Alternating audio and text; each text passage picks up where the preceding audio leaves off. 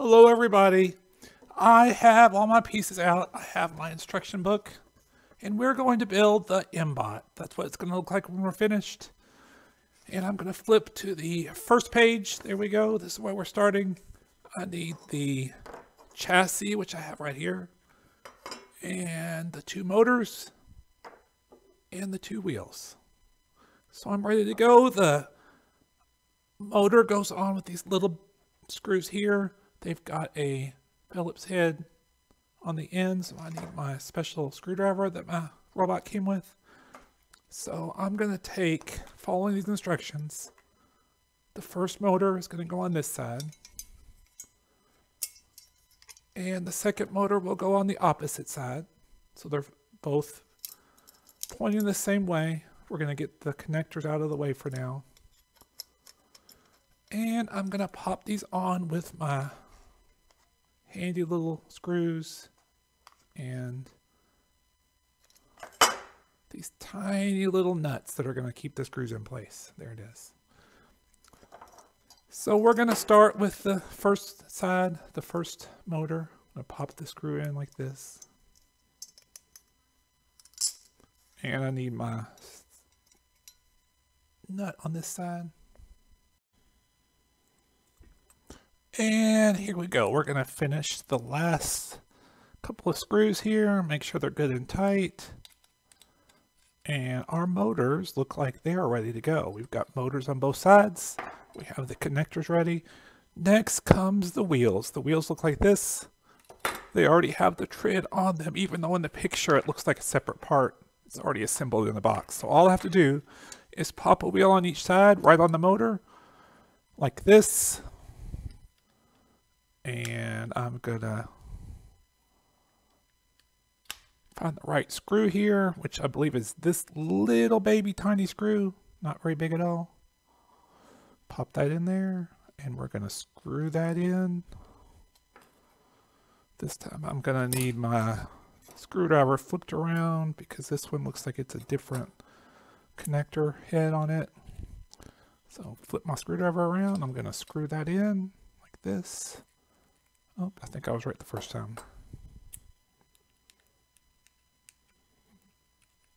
Sometimes it's trial and error, guys. If it's got two ends, you try one end, and if that doesn't work, you try the other end. Here we go. Now I'm screwing that in. You can see that.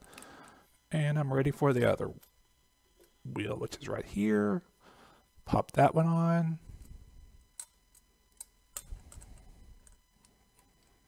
There we go. One more screw right here. Pop that in there, and I'm going to screw that in. And that is page 1 of our instructions. We have the motors and we have the wheels. Next, it shows us using this is where I need my second pair of eyes. This is our mini wheel. This is the third wheel, which goes on the front, and it looks like this. So this is what I'm looking for. It's hard to see, but it's got a little spinny plastic piece on there. That's the third wheel. So I'm going to pop that on next. Make sure I have the right screws. And here it is all together. This is where it goes on the front of the little robot. And it takes these special kind of fat chubby screws right here. So when I pop the screw in there, and we'll get it screwed on together. Try that again. Like this. It goes in the middle set of holes there. It's got 3 sets of holes. I need the middle set. And this goes right through there. Notice there's another little piece underneath, and I just noticed that before I started screwing. And that is this right here. In the book, it calls it a new line follower sensor. This is a sensor line follower. You remember the Ozobots that would follow the black line? Apparently, this little guy is going to do the same thing. It's a line follower. So I'm going to pop that open. This is our sensor. Notice it's got a place for the connector right there. And this goes together to make that third wheel I was telling you about. So it's going to go like this. And we're just going to screw it on. And here it is. You can see the sensor and then the new wheel. I'm just going to tighten them up to make sure they're good and tight. And now our robot has all 3 of its wheels. It's got the 2 big wheels. And it's got this little guy in the back. And next on our book, you'll see it's the, let me tell you the right name.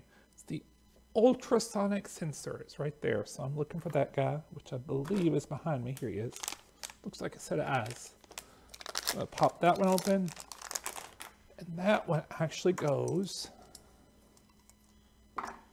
right above that one. You see it kind of looks like a little smiley face. And this is going to make him look like he has what? What do you think? Does it look like a little face? Let's make sure we have the right screws for this guy. Okay, there's a little box right here that says tips. After assembly, make sure to take out all the wires through here. So we're going to make sure that all the wires on the bottom are coming up through that hole. So when we get to the controller, the brain, they'll be ready to be plugged in there. So I'm going to make sure both of those are coming through, ready for that next step when we get there. And then in the book it shows us we need these connectors. We need to add those, and we're going to add these little brass studs that's going to hold the rest of the body above it there. So let me get those are right here. Let me get all that ready. And there he is. Just got to tighten the screws, make sure he's good and tight here. The last couple of screws screwed in for the eyes, the sensor. What do you think the eyes on the front would do? What do you think, what kind of a sensor do you think those are? What do they look for? What do you think that the purpose of that sensor would be? Think about that. Next week when we start programming, you can tell me if you're right or not. There's his eyes, his little smiley face, and that third wheel down here.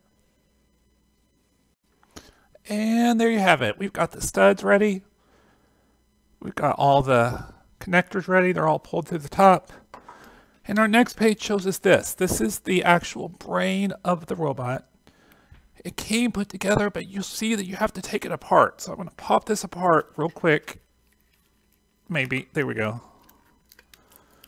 And there's a special film on the bottom. This is like if you ever got a new iPad or something, you peel that film off the screen. I'll just peel that off. And then look in the instructions right here. You see this little guy? This is the Bluetooth control. This is how it's going to connect to an iPad or whatever we use to program it. So here's the Bluetooth. Notice, I thought this was interesting. It's packaged with this little piece of foam. What do you think the purpose of this is? Look at this. So we take this off and look at those little connectors there. What would happen if those bent? Do you think the robot would still work, or would we have a problem? So I think that's why it's in that special protector there. Oops, and that just fell apart on me, but that's okay. This is the control board. This is where all the smarts are, the brains. And this pops right on, and it goes this way. This is going to be the Bluetooth. This is going to help us make the robot talk to the Bluetooth controller when we start programming. So I'll pop that on there, making sure that they go in the holes. And there it is. It's got the Bluetooth controller, and I'm ready to pop the top back on it, make sure it lines up this way. And the other side. And then once I screw it together, actually I think it goes this way. Yeah. It's going to go like this, and those 4 holes in the corners are going to pop on those studs like this. So I'm going to find the right screws. I'm going to screw that on. And now I'm ready to put it all together. This goes on the studs like this with these little the little stubby screws go right through there. And we have the batteries. We have the power. So I need 4 AA batteries. I'm going to pop in here, and I'm going to put this underneath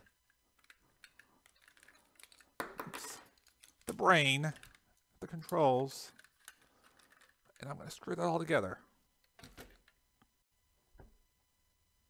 And I'm finishing the last screw here. Tighten, make sure they're all good and tight. And I think they are.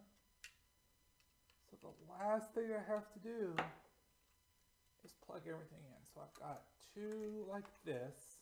Notice there's actually 1, 2, 3, 4 connections. I have to make sure, looking at the book, that these are plugged into the correct slots. Why do you think that's important? What would happen if I got the slots mixed up? Think about that. And then my little ones, my little white ones, there's only 2 spots for those, but they're also numbered 1 and 2. I don't know if you can see that. Right there. M1 and M2. So I'm going to plop those in.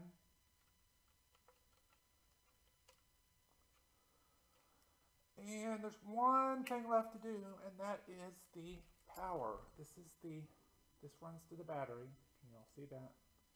So if I pop that in here in the back, if I've done everything correctly, we should be ready to go. So let's see what happens when I flip the power on.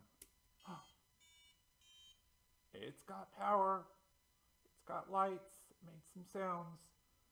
Next step will be programming our happy little robot, and we'll do that next week. Think about what movements you think he could do. What should I program him to do? Think about that. Leave me comments. See you next week.